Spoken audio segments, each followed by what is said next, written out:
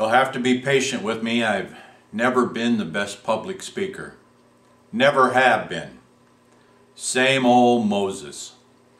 That's right. Believe it or not, Moses. That's me. You're probably expecting a great and powerful figure, a leader full of authority, self-confidence, a legend, walking the earth like a demigod. There was a time I expected that too. But I'm just a tired old man with a tired tongue. So you'll have to be patient with me. I'm older than I look. And I don't speak that well. I never have. Growing up in the Pharaoh's house, I thought poor speaking was the worst of my troubles. But you know the story. I wasn't Egyptian royalty. I was actually a Hebrew slave, rescued through river water, saved by a basket, my own personal Noah's Ark. And that was so long ago. But I don't want to bore you with all the details. You know about the murder, the escape from Egypt. You know about the parting of the Red Sea, the pillars of fire, smoke. You heard about the tablet of stone and the golden calf. But I want to tell you something about me. Before the funeral, before I am finally laid to rest, I have seen and done so much. You could get the idea that I'm somewhat of a hero. But looking back on the whole story, from the top of the mountain, I simply feel inadequate. You know, I didn't want to go. I didn't want to go back to Egypt. I didn't want to be the leader of God's people, those stiff-necked people I learned to love so dearly. I certainly never set out to be the mouthpiece of the Almighty. Me, with my lack of speaking ability? Talk about the wrong decision. I told him that too. I told the great I Am that I wasn't a good choice. I wasn't a good leader. I can't bring weighty words with my poor speaking. There at the burning bush, I told him I wasn't up for the job. But he didn't listen to me. Oh dear God, please send someone else. It wasn't that I didn't want to go, though I didn't want to go. It wasn't that I was afraid, though I was afraid. Mostly, I just felt, well, I wasn't up for the job. I wasn't brave enough. I wasn't smart enough. Or holy enough. Why would they listen to me? But in the end, all my inadequacies didn't matter. Not to God. God decided to use Moses. So he did. I wasn't alone. God gave me Aaron, Miriam, to share the burden of leadership. God put his staff in my hand to work his miracles and his word. And he set me, with my inadequacies and my inability to speak well and my murderous ways, out to do his bidding. I didn't look like a hero, leaving sheep behind to call on Pharaoh's court. Pharaoh didn't believe me. The people didn't believe me. I didn't believe me either. But the great I Am is greater than the God of Egypt. The great I Am is greater than my inadequacies. The great I Am will accomplish his purpose even when his people are weak, doubting, confused, rebellious, incompetent, and afraid. Like me. I learned firsthand that God can use inadequate people to do his saving work. The plague took on the gods of Egypt, one by one. These miracles came at God's holy word, through my poor voice. The Lamb's blood covered our homes. The angel of death passed over, just as God promised. The armies of Egypt were drowned by the waters of the Red Sea. I saw it all happen. I was part of it, but never was I in control. Wasn't about me. It was never about me. If only I hadn't forgotten the truth. You see, at the burning bush, I was focused on my weaknesses instead of his promise. But the longer I led his beautiful and stubborn people, the more confidence I gained. I became their leader. I spoke for God. I even saw the heavenliness and glory of I Am, and my face shone with the reflection. I learned dependence on God in my weakness, but I forgot dependence on God in my strength.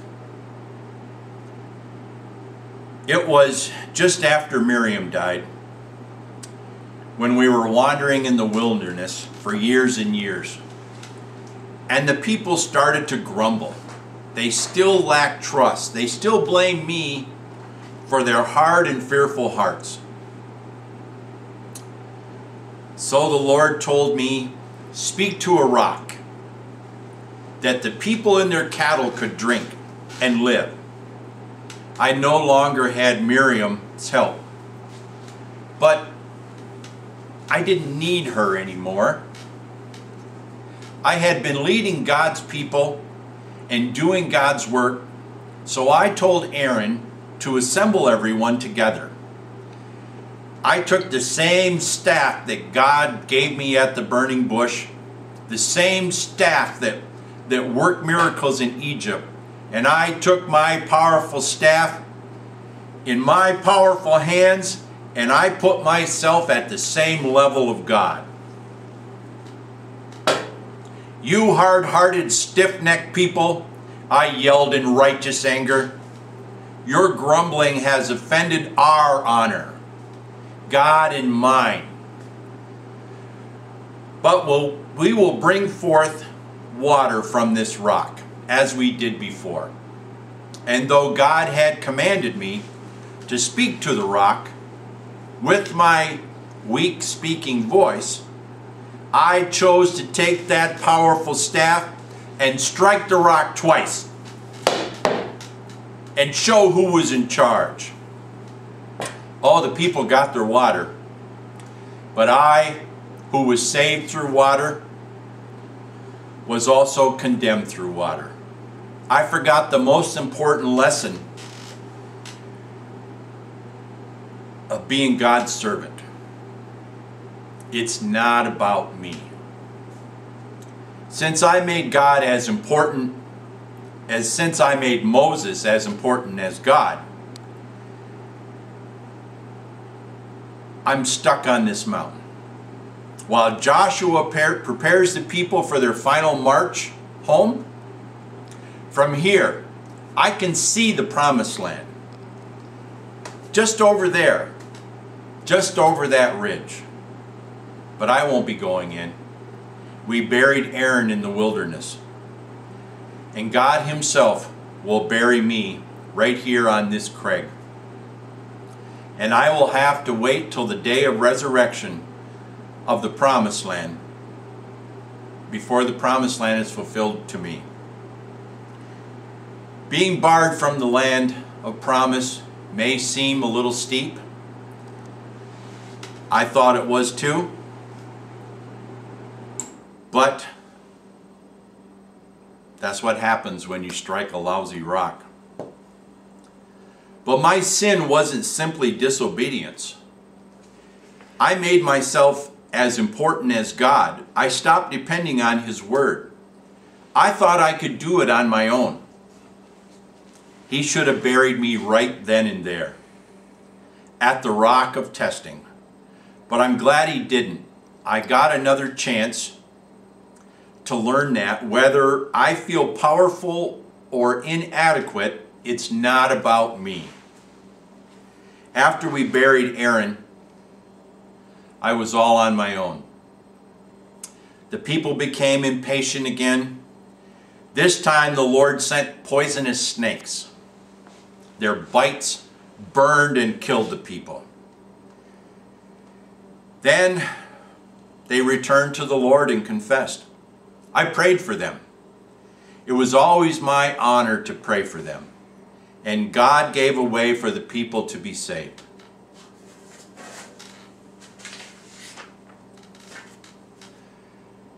This time I wasn't supposed to speak. This time I had no need for the staff. This time it wasn't about me at all. Instead, I was told to take something metal and shape it like a snake, just like the one biting and killing the people, and put that bronze snake up on a pole. I have to admit, shaping that serpent seemed kind of strange at the time. I mean, I saw the finger of God write the commandments. You shall have no other gods, no engraven images. The same God who told me to pulverize that gold model of a herd animal was now asking me to shape a bronze model of a snake. A snake of all things. Can you believe it?